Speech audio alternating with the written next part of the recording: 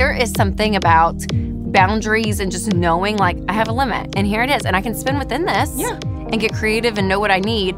It gives me a sense of peace to know like I'm in control, right? And so knowing your numbers is big. Hey, you guys, welcome to this episode of the Rachel Cruze Show podcast. I'm so glad that you're here.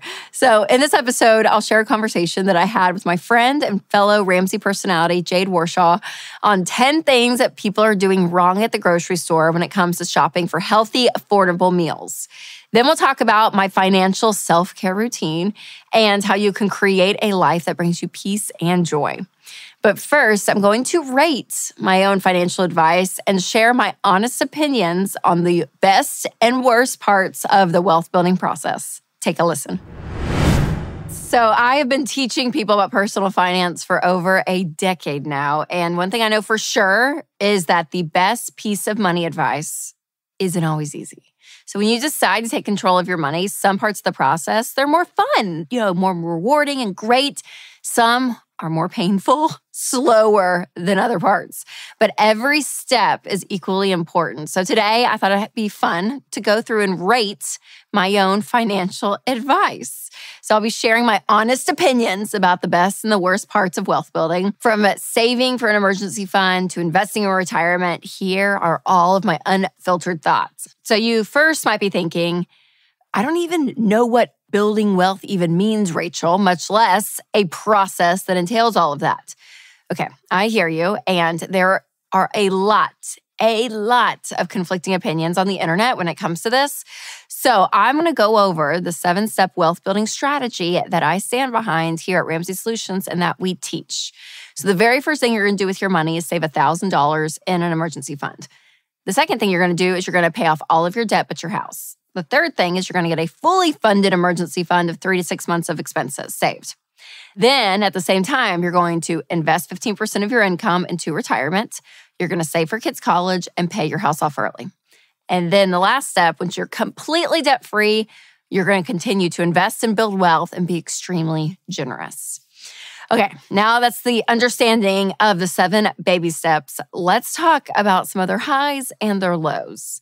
All right, time to dissect some of my financial advice. So I'm going to pick a question, read it, and give you my answer. You ready? What step is the most encouraging and empowering? I'm going to say baby step 2. Once you have gone through that process, the feeling of having no payments and knowing that your income is all yours again and you're not having to sacrifice like you were, it's incredible. Which step comes the easiest for most people? I would say step 4, putting 15% of your income into retirement. Because at that point, people are eager to put money away to invest because we tell you to pause investing when you go through steps 1 through 3. So which step was the most challenging for you personally? Okay, I'm going to kind of contradict myself because I just said there's like an ease to baby step 4 of investing in retirement, but still, this might be the one that challenges me the most. Which step goes by the fastest? I'm going to say baby step 1. Because I think it's the quickest step to get through that $1,000 emergency fund. Which step is the biggest flex after you achieve it? Oh, I mean, after you get through baby step 6, right? Like when you have a paid off house, to me, that's you've really done this for a long time. But that's a lot. All right, which step do people have to go back and do over again the most? Ooh. Honestly, I think it's baby step 2. I feel like for most people, their emergency fund, they kind of keep it to what they need. But we've heard time and time again, not a lot, but enough that people are like, oh my gosh, we were debt free. And then we went back and got student loans for our kid or got a car. They did something and they're having to climb their way back out. Which step is the most boring or mundane? I'd say baby step 3. I think when you're completely debt free and you're just then you have to get 3 to 6 months of savings. That's a lot, right? You're getting there and you're done with paying off debt. You want to move on. It's kind of that step that you're oh, I got to get through this one. Which step is the most shocking to other people while you're working on it? I'd say baby step 2, getting out of debt. Which step gets the most hate from skeptics? Oh, man. I would say it would be baby step 4. When we tell people not to invest, meaning just the investing in general while they're paying off debt and building up an emergency fund, I'd say most people, they're annoyed by that step. And then we get a lot of paying off house too. A lot of people are why would you pay off your house? Why would you not just invest that money make more on it, all of that. So I'd say those two I hear a lot. Getting out of debt, for the most part, I would say if you're in this space, a lot of financial people say debt is not your friend. Like we hear that a good bit. Now there are those that are like in the real estate game and all of that where they're like, take on debt. But for a lot of people that like are helping people day in and day out, most of those people out there would say debt's not great. All right, which step do some people get right on accident? Gosh, I mean, I would say probably baby step 3 because people will call into the show, they have tons of debt, but they have like $30,000 in savings. You're like, way to go. That's awesome. Let's use some of that to help you when it comes to building wealth. But overall, if you're a natural saver, you're going to have money saved. If you had to choose which step is the most crucial, non-negotiable, I'm going to go 2. I think there's something about that debt-free life. It's extreme to a degree, but I do think it's like one of those, you have to draw a line in the sand. It has to be non-negotiable or you're going to like slip back into it. All right, so on a scale of 1 to 10, I'm going to rate each baby step on how difficult it is. Okay, you ready? All right, baby step 1. We always say that this is the easiest step, but it's also the hardest step. And it is the hardest step because you're choosing to engage in a process that you've never done before. And stepping into something new is always really hard. So I'm going to give it 7.5. All right, baby step 2. Oh man, I may have to go 10 on this one. I feel like this is one of the hardest because you're paying off all of your consumer debt. And for some people, it takes 2 years, 3 years. So it's a long time to do this, trying to get out of debt as quickly as possible. And it's hard. That's hard. Working extra, all of it. Baby step 3, I'm going to give that one an 8 out of 10. I think it is a little bit like the excitement of like, oh, we're getting out of debt. And then you're done and you got to build it up. It's like, phew. Baby step 4, I'm going to go 4 out of 10. Like, I think for most people, when they get to that point, they're wanting to invest. Now, after you've been doing it a decade like me, you may get annoyed with, like I do with it. But from an ease standpoint, I'm going to give it that. Baby step 5, kids' college. You know, I may go like 7 out of 10 on this one because you may not feel like you have a lot of margin left to put away for kids' college. And we don't know what college is going to look like. This is always my struggle with it. Every time we meet with our financial planner and we look at their 529s for our kids, I'm like, what is tuition going to be? Like, is college even going to be like how it is today? Like, it's such a question mark in my head. So sometimes it is hard for me more emotionally to put money in when I'm like, are they really going to use this? I hope they do. I'm all for college, but you just never know. Baby step 6, paying the house off early. I'm going to go 8 out of 10. I think paying the house off, I mean, that takes years and years and years and years. And again, if you're doing all the other stuff, there may not be a ton of margin. So it may feel like, oh my gosh, this is a slow process. But it's got to be this like long-term habit that you're in just to throw extra at the mortgage. Baby step 7. I mean, I don't know, 1 out of 10. I guess it's just like still that consistency of investing and really like focusing on your generosity and, you know, all of that. But at that point, like it's great. You have no payments and it's awesome. So obviously, every stage of the baby steps plays a really important role when it comes to you getting control of your money. And again, they come with pros and cons. But like I said, if you have followed the Ramsey plan, I'm curious your opinion on this, if you agree or disagree with some of my ratings. And if you're ready to take the next step to wealth building, the number one tool that I do recommend is EveryDollar. EveryDollar is our budgeting app and it's amazing. So make sure to go to everydollar.com to create your first budget. So make sure to check that out. Getting control of your money, you guys, it's key. Remember, that's what this is all about. Hey guys, it's Rachel Cruz here to tell you about a faith-based alternative to health insurance that can make healthcare more affordable. Christian Healthcare Ministries. CHM allows members to share each other's healthcare costs, and it's as easy as 1, 2, 3. Step 1, choose the healthcare provider you want. Step 2, submit your eligible bills.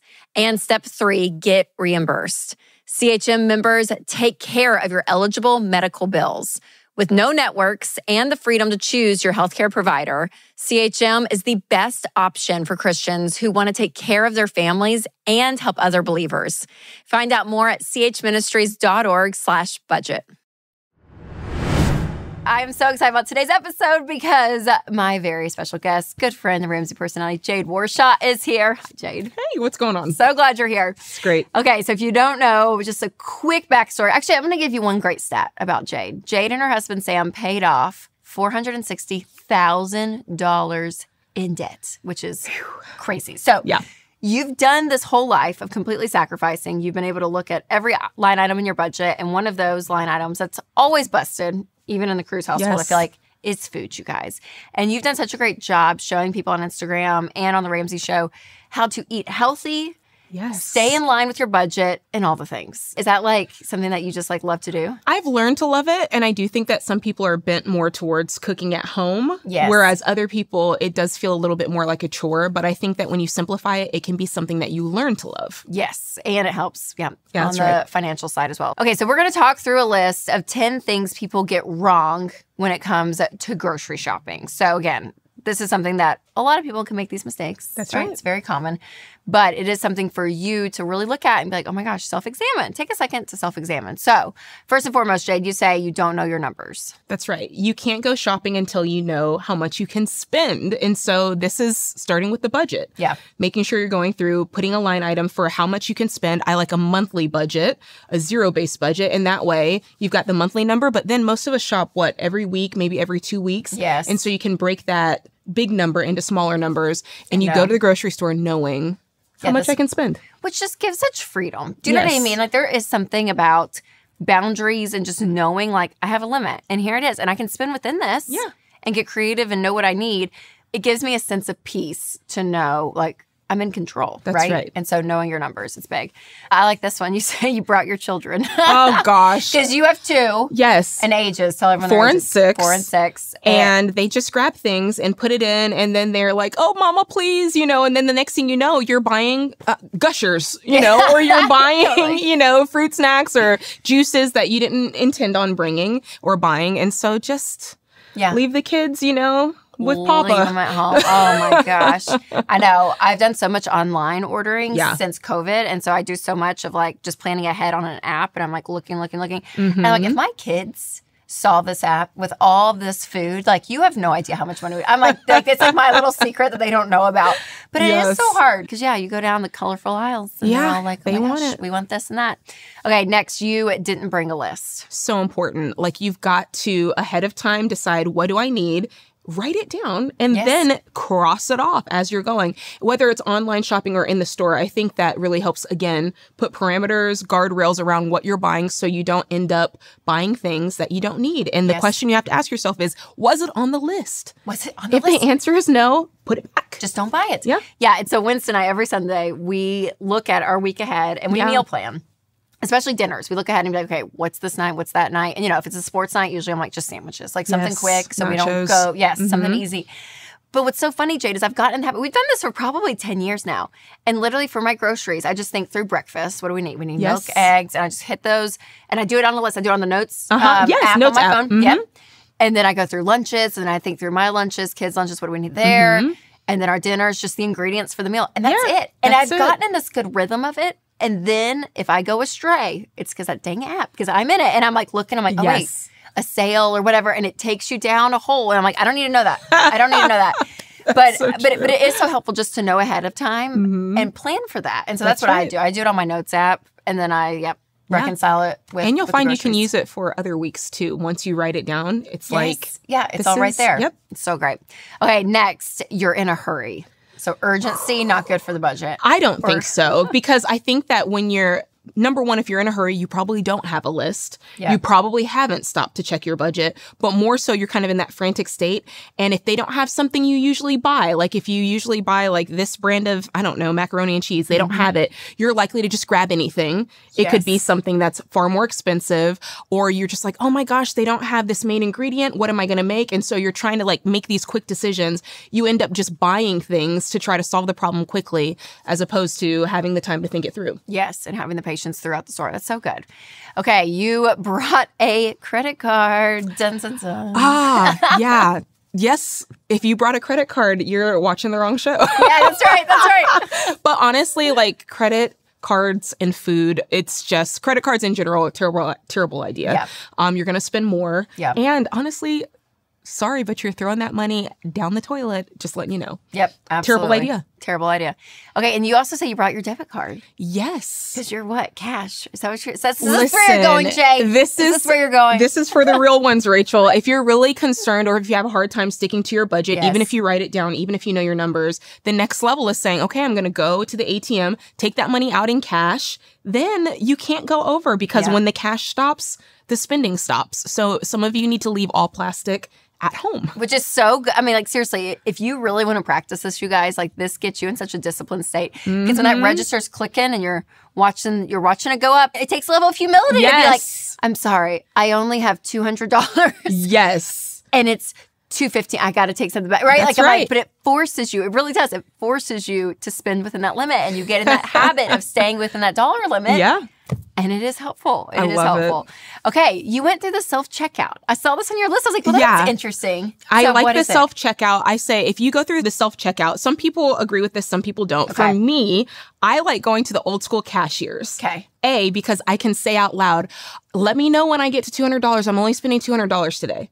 I like to tell them, and it gives me a level of accountability. Yes. Hey, just let me know when I get to $200. Then I've already said it. And so when it happens, he or she will say, oh, you just hit 201. Then they're waiting to see what I do next. Yes. And so it's like, okay, take that one off. And when you're at the self-checkout, that's not there. It's like, it's only $5. I can just let that go. And you get the golden grams and you go over $6. And now you've gone over your budget, but there's a little bit of buffer accountability there. That's so good. I didn't think about that, but we talk about how people are such an important part of your financial process, having people involved, and even the sweet cashier at Publix. You know what I mean? Have them involved. The Kroger cashier. Get them on your plan. That's so right. Good. That's really good. Okay, you're buying national brands. Yes. Mistake. So bad. Listen, I get it. I will never sit up here and tell you that, Walmart Twist and Shout is just as good as Oreo. They're not. Like, there's a big difference sometimes taste-wise. But for the money you're saving, honestly, it's probably worth it for, to taste a little different. And so we found that things like ketchup, aspirin and medicines, things like that are almost, in some cases, 60 to 80% more, Rachel, when you buy the national brand versus generic brand. Yes. And so buy generic and buy the off-brand and save money. And you know what's funny, too? We've done this. You get in the habit of buying certain products that are just the store brand. Yeah. And you get used to it. I mean, like, you don't even think about it. You don't think about it. It's the thing at Walgreens. I looked, and I was like, oh, my gosh. The name brand versus like just the Walgreens. And unbelievable. My sweet pediatrician even was like, get the generic. If they have the generic, just go ahead and get it because it's way cheaper. And I was like, it is. So when you look at those prices, you guys, it makes such a huge difference. So I like that. A lot of cases, it's the exact same thing with a different label on it. Yes. Same thing. Yep. So good. Okay. Next, you don't have a plan. We just talked about this a little bit earlier. But the meal plan. Yes. So hardcore, yeah. You said it, and it's true. Just sitting down, taking 10 minutes on a Saturday or Sunday, and just going, okay, what can I make with what I have? And then what do I want to go to the grocery store and make? Yep. And I think with having a plan, it's got to be simple. Yes. It's got to be something that you will make. Like, now's not the time to turn into, like, I don't know, Julia Child. Yes. Something that's simple, something you'll make, something that's, not a lot of ingredients. And then you're going and saying, okay, I know what I'm making. Yes. And I'm prepared for that. For sure. And especially if you have a short timeline at night, you guys, if you're both like working parents or whatever it is, like give yourself grace, right? Like make it simple. Like to your point, it doesn't have to be this gourmet thing. And sometimes I'll get in those like seasons and I'm halfway through and I'm literally, Jade, why did I do this? Why did I just put grilled chicken and like just grilled chicken and vegetables? Like, why didn't I just do that?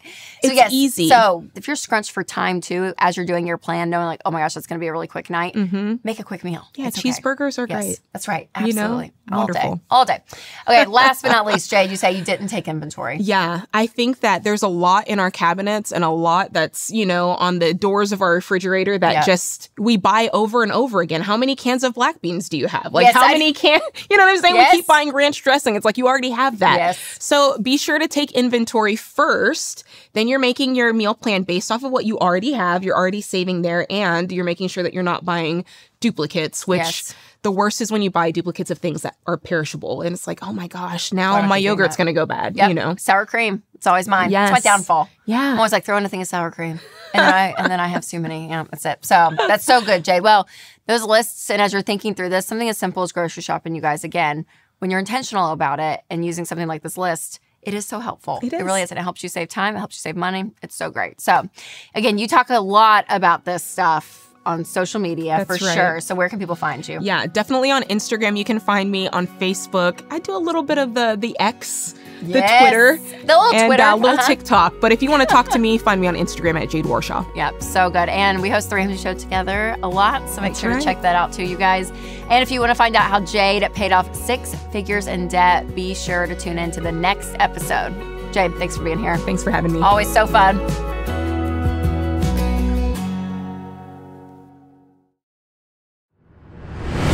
So if you're like me, you've probably seen a lot of self-care culture going around social media and on the internet. So whether it's your nighttime skincare routine that you see or self-care shopping day, people love to treat themselves. And listen, I'm here for it. I think it's great.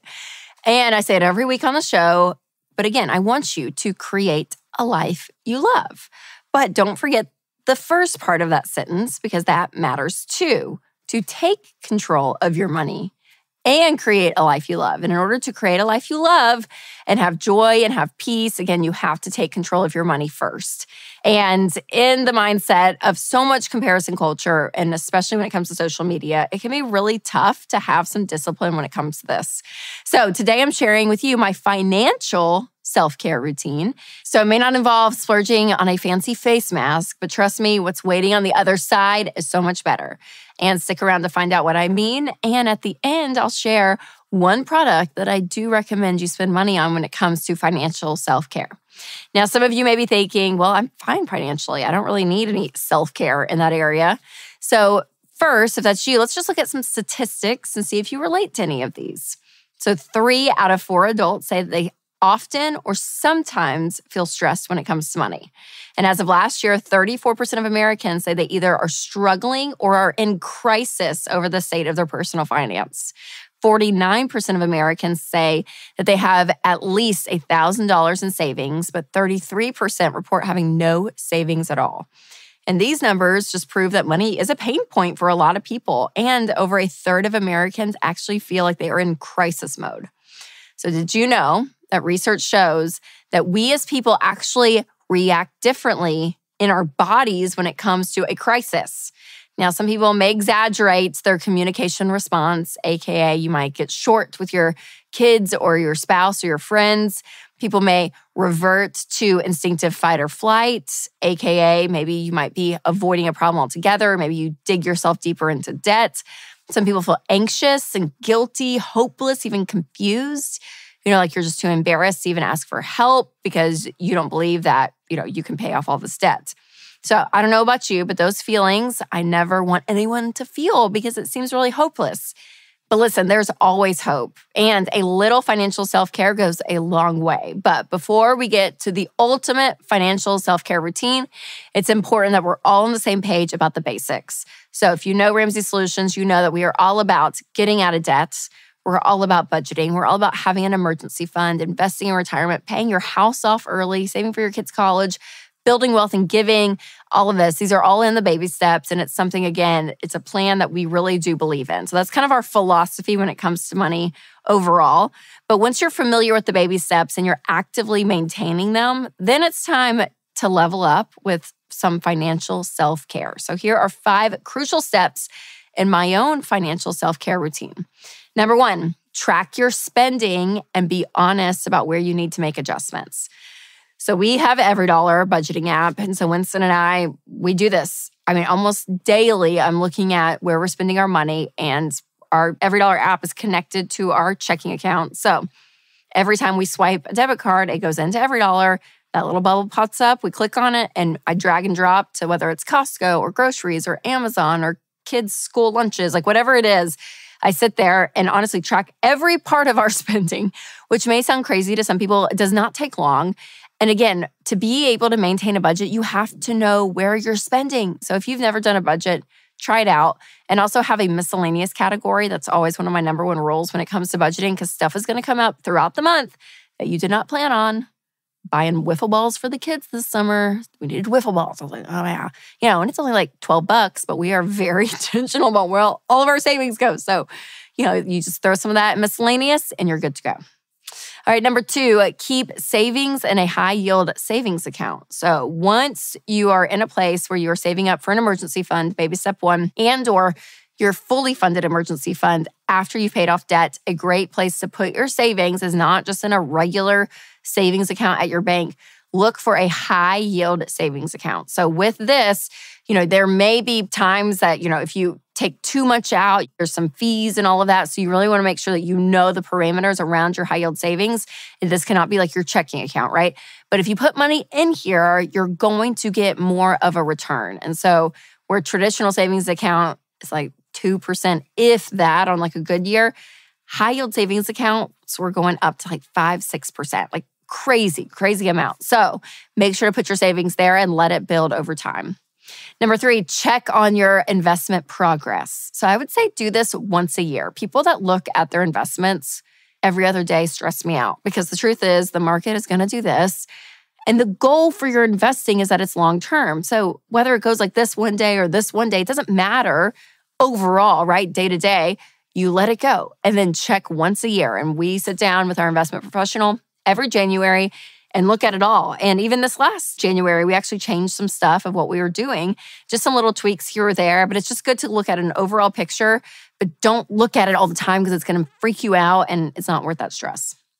Number 4, stay ready for tax season. So if you are someone that needs to keep receipts because you have a business or you have some different records that you want to keep when it comes to filing your taxes, make sure you're doing this, because there can be so many write-offs. And then when it gets to April, you want to be able to take advantage of that, but you don't want to have to go and track everything down. So as the year is going, be thinking ahead and say, okay, what do I need when tax season comes? And finally, the moment you've all been waiting for, the one product that I think is actually really worth it when it comes to your financial self-care is Financial Peace University. So this is our 9-lesson money course, and it walks you through the proven financial practices when it comes to building wealth. And it's really easy to sign up and get started. But part of financial self-care is learning, continuing to put more in your mind, learning from people, seeing what other people are doing that are actually working with a long track record. And that's some advice that you can take. And that is Financial Peace University. Self-care routines, you guys, I love them. Love watching them. But that financial self-care routine is so key. So I hope that this episode was helpful. And thank you guys so much for listening. If you love this show, make sure to leave a review because we love to hear your feedback. And while you're at it, will you subscribe to the podcast? Will you share it with your friends and your family? Help get the word out. Well, thanks again, you guys, for listening. And remember to take control of your money and create a life you love.